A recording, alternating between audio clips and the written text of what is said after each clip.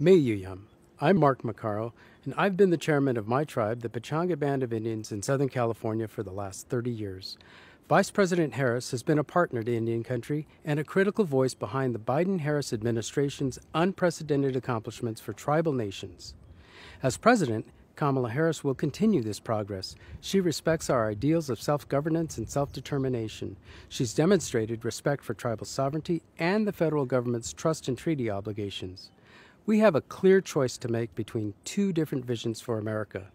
This choice comes down to which candidate is most likely to respect tribal sovereignty and continue the progress Indian country has seen over the last 4 years.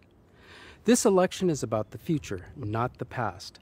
I know that Indian country and America's best days are still ahead of us if we elect the right leaders, do the hard work, and come together as one people.